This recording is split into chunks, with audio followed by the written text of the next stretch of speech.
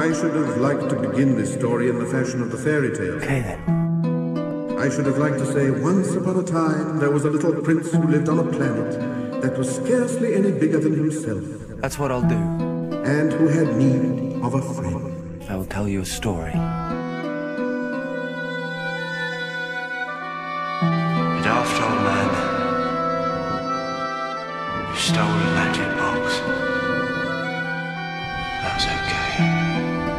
We're all stolen in the end. If I try to describe him here, it is to make sure that I shall not forget him. In your dreams, he'll still be there. To forget a friend is sad. Not everyone has had a friend.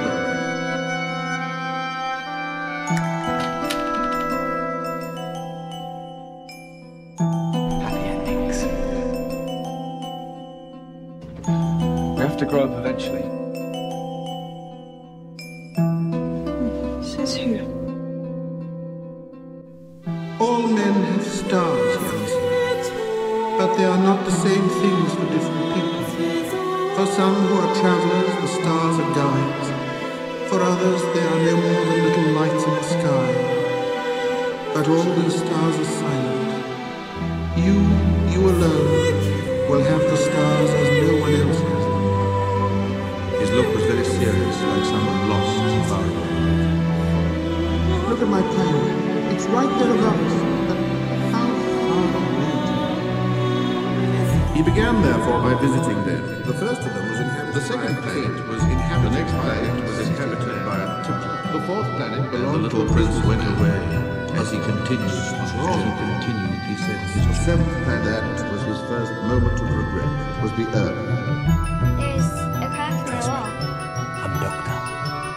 Got my spaceship, got my boys. Yeah, we are. Hello, sweetie. Spoilers. What? What are you, eh? Trick! A trap! It's like I'm breaking into a million pieces.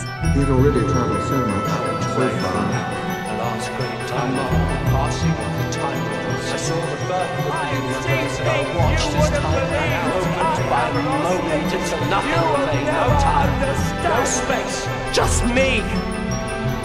And when the hour of his departure drew near, there was nothing but a flash of yellow close to his ankle. There's nothing sad about old Shell. And yet it seemed to me that he was rushing headlong towards the cliff, from which I could do nothing so strange. But he made no answer. All men have stars. All the stars are abloom with flowers. And so it will be as if all the stars were laughing when you look at the sky at night. You, only you, will have stars that can laugh. Okay then. That's what I'll do.